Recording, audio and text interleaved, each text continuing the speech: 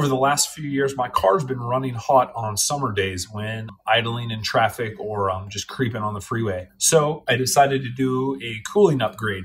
New radiator, new electric fans, vast improvement over the stock setup. Here's what it looks like.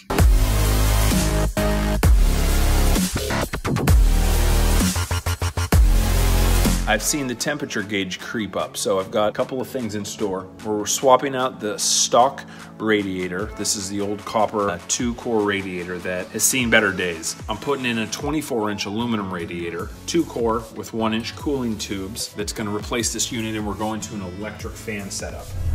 Here's what's going in. New 24-inch 2-core aluminum radiator, high performance, 1-inch cooling tubes through it, so it's a huge improvement over the factory 20-inch. Going on the back of the radiator is dual electric 11-inch fan and shroud unit. I've got to fab this up because it doesn't bolt directly onto this radiator, but I've got a couple of tabs and brackets that I'll be able to make it work.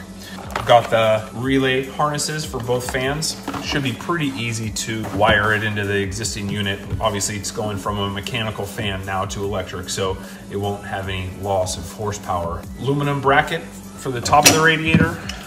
Couple of steel brackets for the lower radiator. I've got to drill the holes in the bottom to get these mounted up.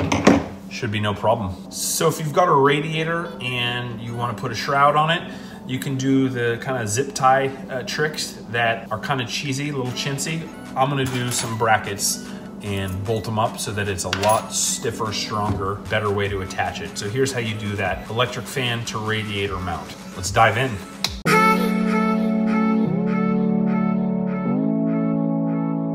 So here's my game plan for fastening this electric fan shroud unit to my radiator. I picked up 4 little metal L brackets from the hardware store. They look like this. I drilled a hole in the correct spot.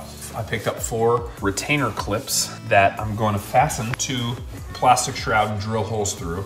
And then I've got a couple of stainless bolts and nuts that I'm gonna essentially use. So we've got 4 clips on each exterior corner, and then I've got 2 of the straps that'll go through the middle and secure the middle to the fan.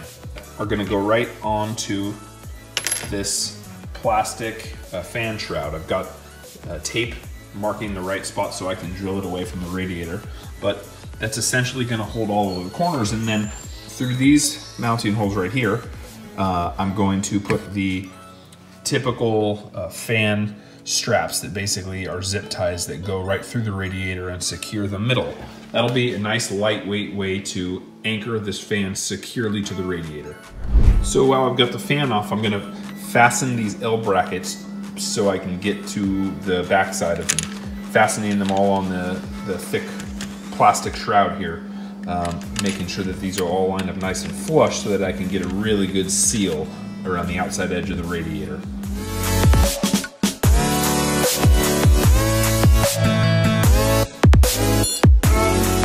Got the electric fan shroud all mounted up and it looks fantastic.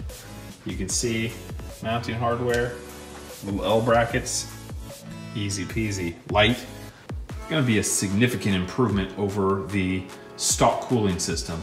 It might be overkill, but you know what? My middle name is overkill. I've got 13-inch disc brakes up front on a Mustang. I don't exactly rally.